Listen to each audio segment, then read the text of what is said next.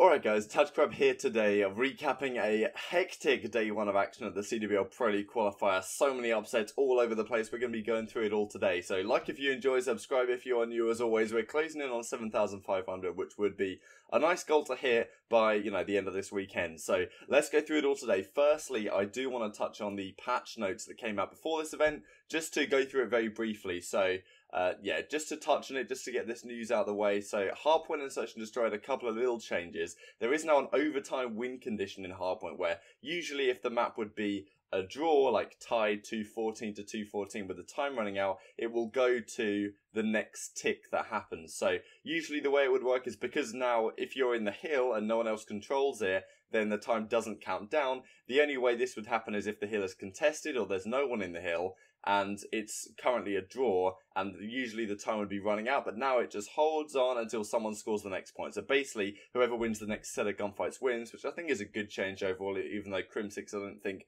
fully understood it at the time. Then Search and Destroy resolved an issue that allowed defenders to defuse and win the game after the bomb had detonated. I don't know if you'd seen this, but there's some situations where the bomb detonates and is defused at basically the same time. And now they're going to give that to the attacking side. So if it explodes, they always win the round. Then there's another couple of changes, or at least down here in the custom game section, resolved an issue where Codcaster spectating would disable a player's perks and second equipment charge. This is what pros were talking about in Control, when their perks would just disappear. Apparently it was an issue with Codcaster spectating, so that should have changed now, and now resolved an issue where second equipment charge bar would not show in custom games, so I guess that's a good change. Let's get on to the actual matches, because God blimey was this a crazy one. So these are the pools. I think the way I'll go through this is to go through the schedule as it is here, and then at the end of this video I will go through some of the predictions I have for tomorrow's matches. So yeah, first of all, FaZe Clan Black. This was basically a blowout.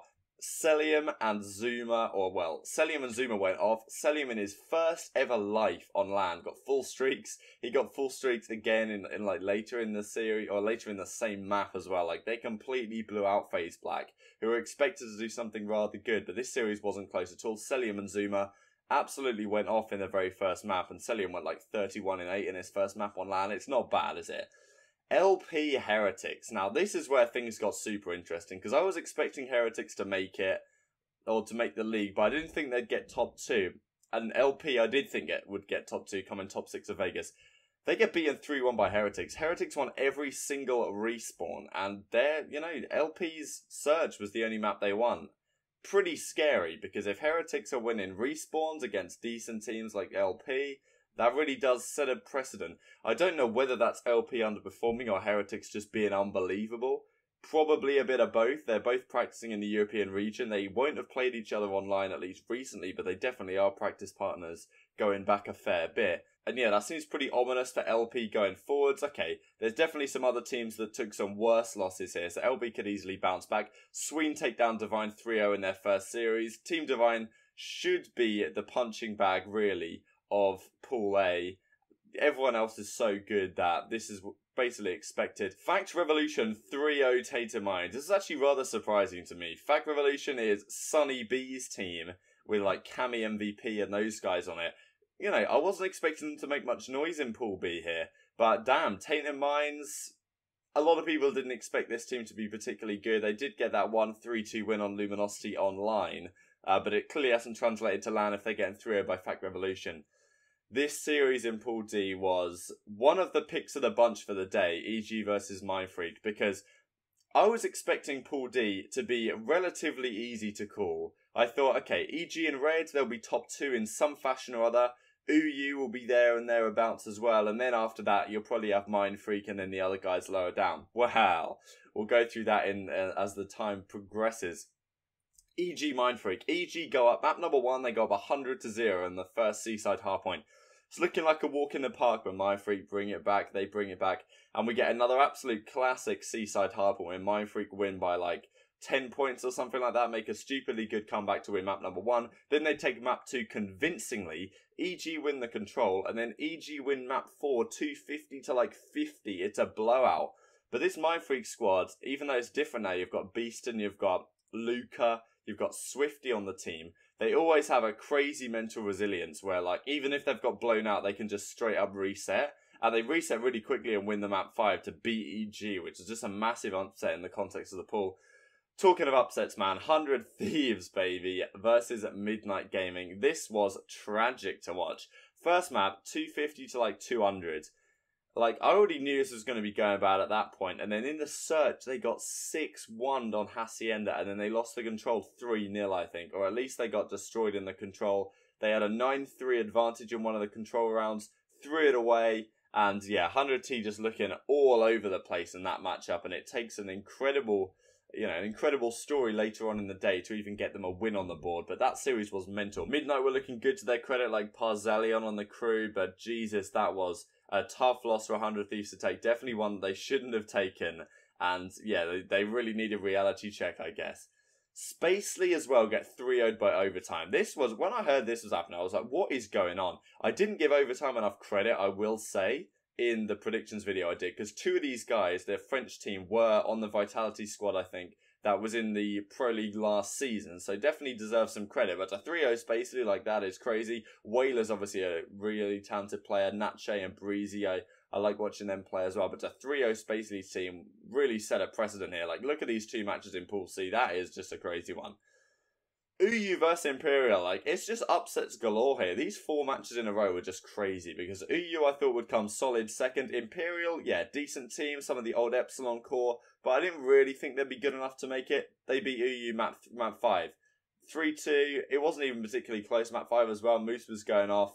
Like, what a crazy turn of events that is. I was like, okay, so UU, maybe they're not the force to be reckoned with I thought they were. Maybe should be easier for Red Reserve. I didn't think Imperial were particularly good even after this victory, but we'll see how that went later on.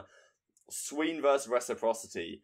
This was another absolute classic. EG versus Mindfreak had a fantastic Seaside Hardpoint map 1. This one eclipsed it. Sween were up like 230 to 120, something like that, similar to the OpTic versus eUnited game that I broke down a couple of days ago. And Reciprocity, they bring it back, they hit all the rotations perfectly. Sween, honestly, yes, they threw it away, but they did make the right plays. They didn't try and flood in individually to the final Fountain Hill. They were waiting for each other. They knew they only had one push, and okay, it didn't work out for them. Reciprocity made the comeback, and I think they kind of, you know, I don't really think Team Sween lose full, per se. I don't think they lack composure. I definitely think they have composure. Yes, you maybe say, okay, well, they just lost a crazy comeback, and then they went on to lose a series convincingly. I think that was more just the momentum in Reciprocity's favour. They were crazy hyped over that map number 1, and they didn't let the foot off the gas at all. 6-0'd the search, 3-0'd the control. Like, Sween just got absolutely blown out, and it's really scary. Maybe not for Sween. I think Sween are still decent. They're 1-0 in the pool. Versus FaZe and Enigma 6 is going to be very interesting. But versus Reciprocity, they got absolutely destroyed. And Rec looking super dangerous, especially with Shawnee on that Maddox more often. He did not miss a single bullet in that control map, I swear. Heretics Giants, they take the 3-0 in the Spanish derby, no problem at all. That was relatively convincing. And then Project 18 lose to FaZe Clan Black, which is Teddy Rex's team losing to someone who got 3-0'd by FaZe. So maybe there actually is a fair bit of class difference in this pool A when we go through it. G2 take down Tatum Mines 3-1, no problem at all. Pittsburgh beat Mesa 3-0. Slightly unfortunate on the Mesa half, of course, they don't have supreme agility. I talked about that yesterday. XLG Midnight was a 3-2 in the end. I think this is a reverse sweep. XLG is Fastballer's team, BZ's team. And it was crazy when XLG went up 2-0 on the team that had just 3-0'd 100 Thieves. But Midnight do bring it back and win 3-2, so they're definitely a force to be reckoned with in the pool. Mindfreak take down Nation of Power 3-1. Didn't really get too much of a chance to watch these series. A lot of these are off stream, you know. Then you have Imperial versus Movistar Riders. And Pool D is just so crazy. Like, let's have a look at this for just 1 second here. UU lose to Imperial 3-2. And then Imperial get 3-2'd by Movistar Riders, who probably would be considered the third, maybe the second best Spanish team. There's 3 of them here. Heretics definitely the best. Then I guess it's between Movistar and Giants for that second place. But to beat Imperial here in a game 5 is, I think, probably an upset. Yes, Imperial not considered to be too good, but with that win over UU, I thought they have a fantastic chance. But Movistar just clutching up in these game 5s, and they do it again later in the night. Envy vs G2 was a damn big series. This was a fun one to watch. Envy get the better of them. So yeah, I'm happy that Envy are looking good.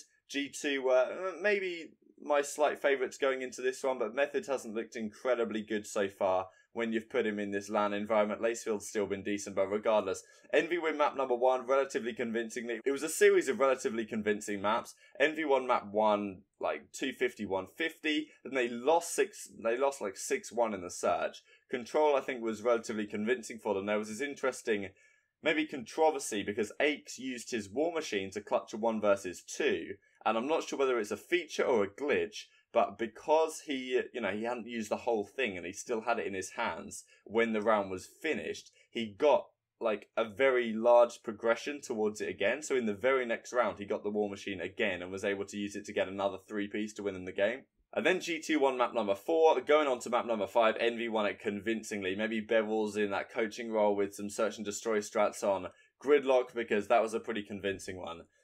FaZe E6 was crazy as well. E6 actually decimated in this series. Frosty was looking really, really good. Kismet was on fire. Diabolic was playing really well. And this just shows how scary this pool A is, because damn, if FaZe are able to look so good against FaZe Black and they're going to get blown out by E6 like this. Okay, it wasn't necessarily a blowout. The maps were relatively close. They lost to Control, I think, to the Enigma 6. But overall, E6 definitely looked like the better team, and they won both hardpoints in a series, and usually that indicates who the better team is for sure. Project 18 take down Divine 3-1, Fact Revolution 3-0 Giants, so Sunny B's team looking really, really good in Pool B for now. Whether they'll get all the way, who knows? Unlikely, but they may well make it to the bracket. Space vs 100 Thieves, probably the series of the day. This was a match between two teams that were 0-1 that were not expected to be by any means, and the loser of this goes 0-2, which is a very difficult situation to recover from. Let's go through it.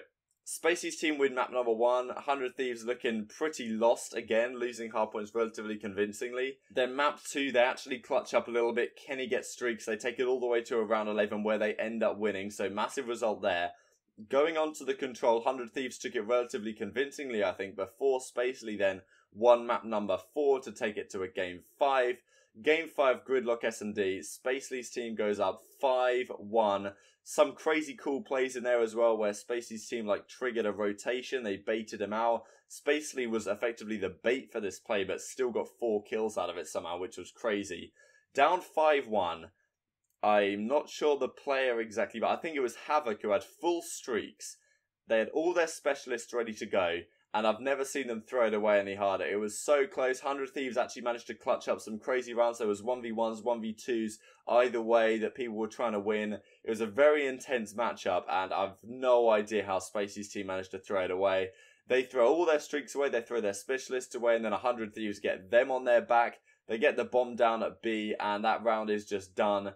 Such a tragic way to lose for Spacely's team. Definitely a chance they still qualify, but 100 Thieves, I feel like they really needed that to get some confidence playing, to get some belief back in their system that they can actually win this. Then the next match, Red versus UU, an absolute classic. I mentioned this in my storylines video, that UU always seem to have Red Reserve's number, and they do it again, man. It doesn't make any sense.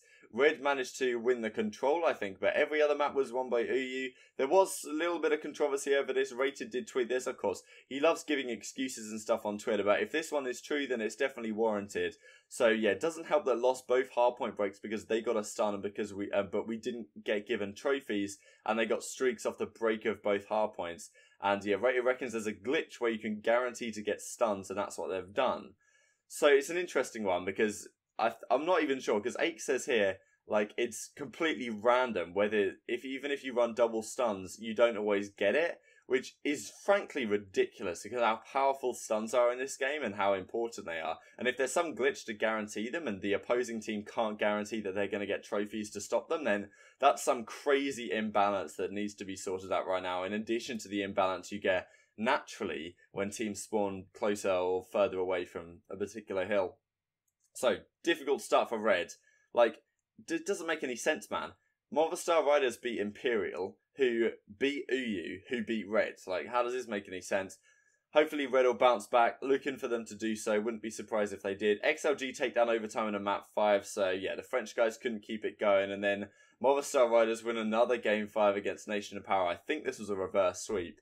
So vamos, ladies and gentlemen. So that's the results from day one. This is what the pools look like right now. If it ended today, Reciprocity, Enigma 6, Fact Revolution and Heretics, Midnight Esports, Pittsburgh, and Mindfreak and Movistar Riders of all teams would go through to Pro League automatically. Another couple of days down the line, we'll see how things are shaping up from here, but a pretty crazy one. Don't really have too much time to go through some predictions, but I'll just show you the matches while they're sitting here right now. So these are the ones, 7 hours 50 from when I'm recording this, and the matches, they start the same time as yesterday. They will be at the Twitch link in the description box below.